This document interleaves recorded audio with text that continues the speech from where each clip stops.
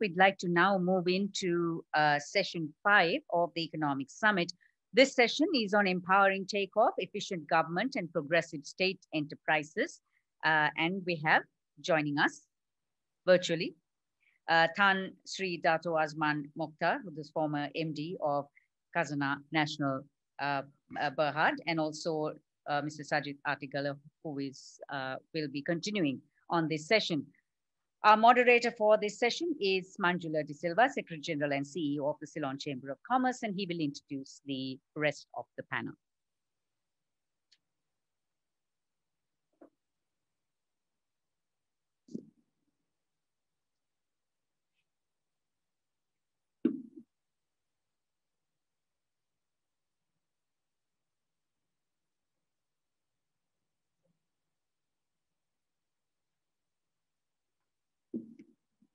Good morning and a warm welcome to session 5 of the Sri Lanka Economic Summit 2020.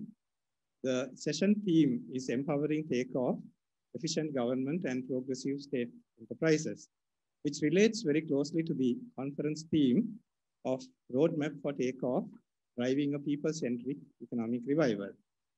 So in this session, we will shift our focus to the public sector, which makes an important contribution both to the GDP as well as to employment in the context of a mixed economy. In fact, the public sector employs about 20% of the total workforce in the country. And the public sector also provides many vital services which are essential for the private sector to carry on with its operations. So in this session, we will focus on the role the government and its enterprises will play in driving the economic recovery. As the Honorable Prime Minister stated in inaugurating today's proceedings, public sector institutions perform a critical role in the economy, and it is essential to keep them people-centric and focused on meeting the needs of the public. So if we look at our topic, it's made up of two components. Efficient government that looks at the core of the government. So here we include the ministries, departments, and the other non-commercial agencies. Then in the second component, we will be looking at the commercial state enterprises that belong to the state. So we have two very eminent speakers to deal with these two aspects, and a very knowledgeable panel of 4 who will join the panel discussion and will examine this topic further. So let me now introduce the speakers and the panel. As the speakers, we have Tan Sri Dato Azman Mokhtar, former MD of Khazanah, Malaysia, and Mr. Sajid Artigala, Secretary to the Treasury and Secretary, Ministry of Finance. And the panel will comprise Mrs. Dara Wijayatilaka, our former CEO and Secretary General of the Ceylon Chamber, and a former Secretary of several ministries. And she's also currently the chairperson of the Office for Reparations. We also have Mr. Dumit Fernando on my left, Chairman of the Colombo Stock Exchange and Chairman, Asia Securities Holdings. Then also joining the panel will be Dr. Roshan Pereira, a former central banker and currently an independent consultant, and Dr. Malati Knight, Research Associate of Verite Research, who has published extensively on SOE reforms and related subjects. So we will have 2 speeches of approximately 15 minutes each, and thereafter we'll move into the panel discussion, which will roughly take about an hour. So you can post your questions using the Q&A tab, and I will try to pick up as many as possible during the panel discussion. So to open the session, now let me invite Tan Sri Dato Azman Mokhtar, former MD of Khazanah, Malaysia, to speak on progressive state enterprises.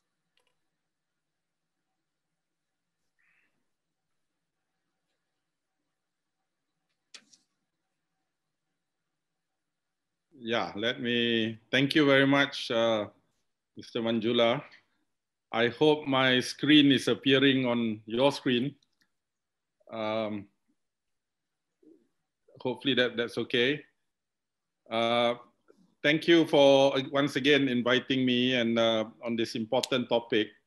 I prepared a set of slides, which are rather busy slides, I must say, but it's there intended to be as a reference. I will quickly run through, mindful that we have a panel that I'm sure we can discuss further. I have three really key points to make. I think first, from the standpoint of what Khazanah has done over roughly about 14, 15-year journey, and I was the CEO for that period of about 14 years. And then secondly, I want to run through 10 factors which I see as the so-called critical success factors, but also to be balanced to highlight what were some of the limits and limitations of our program. We were not completely successful in everything, obviously, and there were limits. Nonetheless, I think there was much that was achieved during that 14, 15-year period. And finally, to close off with what could possibly be lessons that may or may not be applicable in other jurisdictions, including Sri Lanka. Okay, first of all, Khazanah, as some of you know, but for general information, we are the so-called Strategic Investment Fund of Malaysia. By the time I left, I think it was managing close to about 40 billion US dollars. During my 14-year term, we managed to treble the value of the portfolio roughly about 3.5 times. One distinguishing facet of Khazanah is that unlike many sovereign wealth funds around the world, it did not receive money coming from oil revenue, for example, would go to Petronas, or money in the foreign reserves were managed by our central bank, or pension money was managed by several pension funds. So Khazanah essentially had as its starting capital, essentially state-owned enterprises, or what we call government-linked companies. And the difference between government-linked companies and SOE is that SOEs are 100% owned by the government. GLCs are not majority, they are not 100% owned. Typically, many of these are listed. So I think that's one aspect. I think roughly Khazanah as the holding company, we had about 480 employees, so not that many, but the companies under us that we control directly and we took an active role in managing these companies was roughly about 200,000 employees. Okay, I think briefly, our view of what is successful implementation of our work is to look for three types of returns, if I can call it that. The first one is, of course, as an investment house, the financial returns. The second part is what we call strategic returns. And this is translated in terms of how do we help with the national development efforts? How do we help with job creation? How do we help with industrial policy? How do we do special economic zones, for example, or to develop new sectors or to restructure older sectors? So and eventually it was also a process of regionalizing our companies. And finally, we also think today is very, I would say even fashionable or required to think in terms of ESG. But this was back in the early 2000s, we were already looking at societal returns, whether this is in terms of inclusivity and how to reduce inequality and CSR and so on and so forth. I won't run through the numbers because there's a lot of details. I said I'll leave that for reference if required. And it's not just Khazanah, there's something called the GLC transformation program, which I'll come to in a while. And the new economic model that was launched, an economic vision by the government during this time. So we delivered the so-called financial returns by so many metrics, that we were able to do this without incurring, a level of debt that was not sustainable and so on and so forth, right? And also to note that dividends and taxes, and this is quite critical, it goes back to the treasury, to the government, to the various pension funds, also multiplied many times over. And to recognize that this came from a period in 2004 when the previous 20 years, actually, many of these companies were struggling quite badly and underperforming. In terms of the economic or strategic outcomes, as mentioned, there are several examples here, as well as societal outcomes. Now, so while Khazanah was managing about 40 billion US dollars eventually, we were also tasked to be the driver and the secretariat to also come up with an overarching program that we call our GLC transformation program for other funds and related funds. And actually, if you total all that up, roughly about 450 to 500 billion US dollars. So it's about 10 times the size of Khazanah itself, but we were made the secretariat of this, and we drove this from the year 2005 until 2015. It was a 10-year program.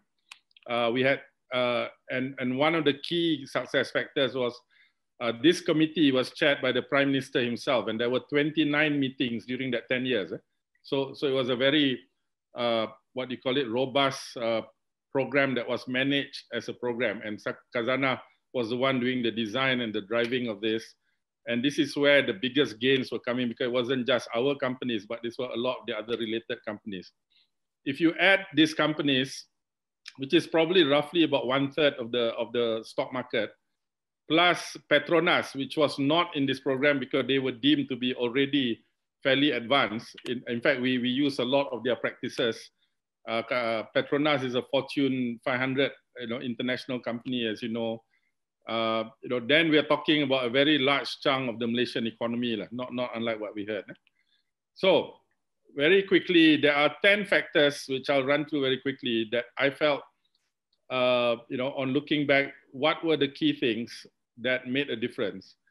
I grouped them into 3 main buckets. The first one, getting the mandate right, which is clarity in terms of thinking, in terms of strategy. The second one is really, before you go into battle, I think you need to get the capacity building and drivers right. These are necessary preconditions. And finally, getting the execution right, and the devil is really in the execution details, I think and the 10 points I would say, the first one is that to think through, and every country will have your own set of balance. We landed on 3. We had 3 objectives. Maybe that's too much. Some say you must have only 1 objective. But this is a complex situation, right? And these are state-owned enterprises and GLCs. First of all, we felt, and the backdrop in 2004, this came after the Asian financial crisis in Malaysia. 98 to 2001, Malaysia successfully stabilized the economy using what the IMF would call, rather heterodox, unconventional methods, which later they recognized using capital controls and so on.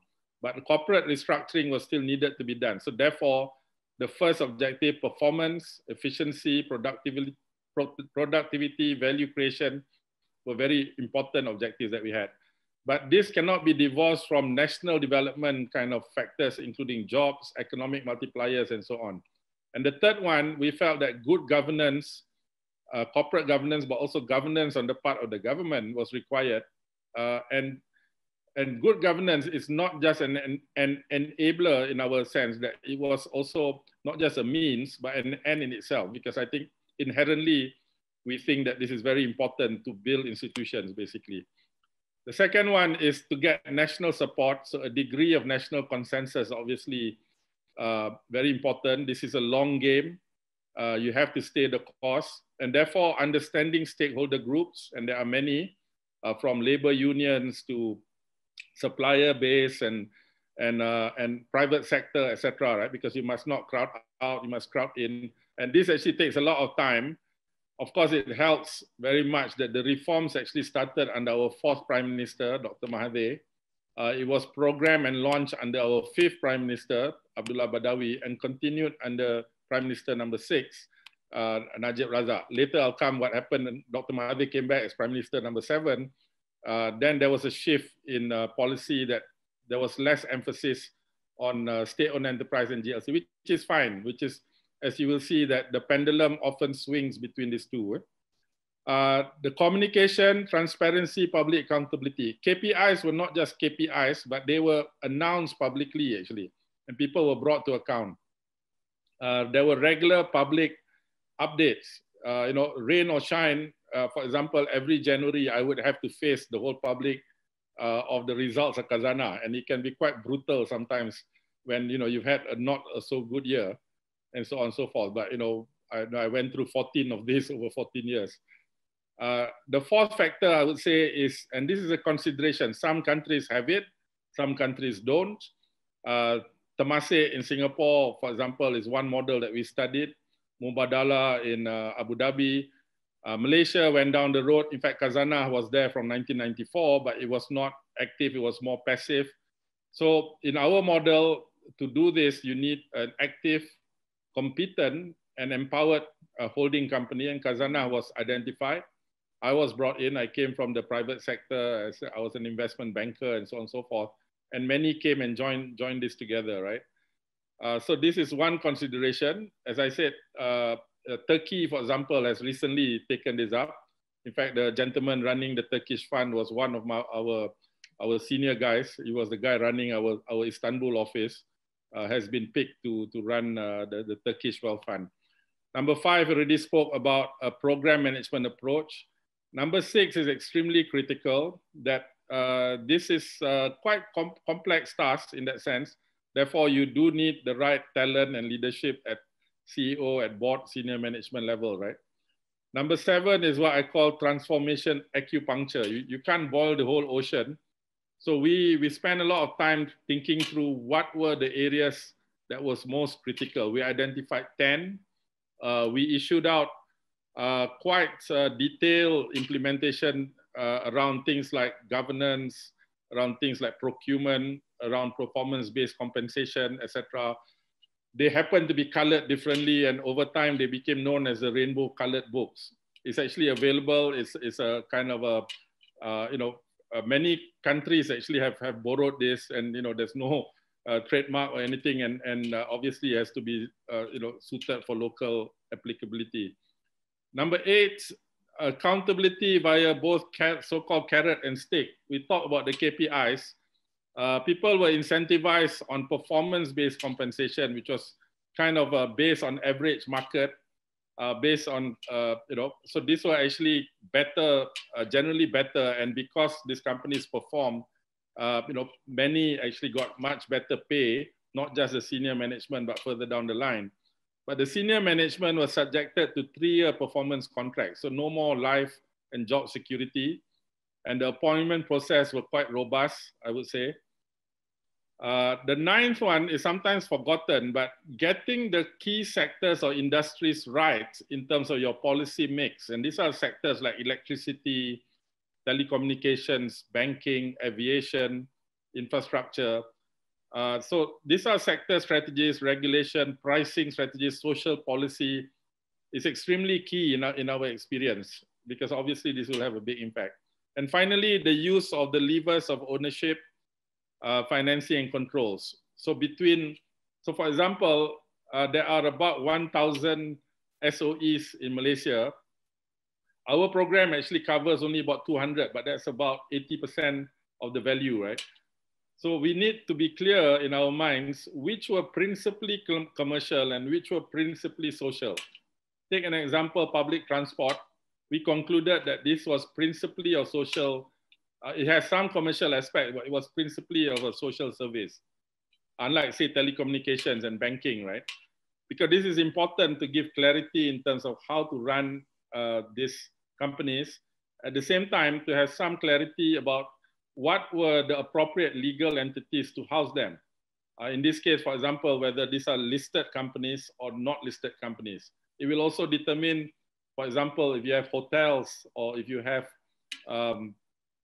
electricity companies and so on and so forth, whether you can do partial or full asset sales, for example. Capital structure, controls, debt discipline. We look at Islamic finance that we have applied, or stable finance, M&A and external audits. So there are limits, as I said. There was change in policy after I left. I think there's less emphasis on the state side, although now another change in government, but with the COVID crisis, I think there was a requirement for more active role of the state, as we know. Not all SOEs were under this program. As you know, unfortunately in Malaysia, there's been the big crisis of 1MDB. They were not under this program. And perhaps had they been under this program, that it wouldn't have ended that way, but that was not under our jurisdiction. Our airline, like Sri Lankan Airline, is also one company I was not able to successfully turn around despite many attempts. As you know, it's a very unfortunate sector, very difficult sector. We can discuss later. About Proton, actually, we sold this, and later the Chinese company Geely, who also owns Volvo, came in, and there is now some semblance of a turnaround in the Proton car company. So I don't think I have time to go through, but these are references on some examples of those 10 factors, getting the pragmatism of using state and market instruments, as well as what we call a sovereign development fund in the case of Khazanah. And this chart actually illustrates the pendulum that swings between state and markets. And this is our history in Malaysia from the time of independence in 1957. You can see that this pendulum tends to swing between the two, and understanding these dynamics, I think, is key. Because finally, to run through the lessons and applicability, my first point is a very simple one, is I think each country must obviously decide its own mix and sequence of state and market instruments based on your own national objectives, obviously. Balancing, in this case, fiscal considerations, efficiency, economic sovereignty, employment, social policy, and so on, right? The design and playbooks, so-called, including ours, I think there's a lot that you can see, and I've read some of the literature and discussion in Sri Lanka itself. So therefore, vicarious lessons can be learned, and indeed they can be customized. So I'll end with basically, three points. As we can see, I can testify that execution obviously is key, but it's a very detailed thing, and this is a long game. Very important that if you start something like this, you have to stay the course. But we will also say that both the price, the benefits, as well as the price of not doing or doing this badly is also large. So on that note, I think wish the very best to Sri Lanka in this journey of yours. Thank you very much. Thank you, Tan Sri, for that valuable presentation in which you addressed the role played by Khazanah in driving state enterprises in Malaysia. Perhaps we could revisit that topic of whether we need an entity like Khazanah in Sri Lanka later on during our panel discussion.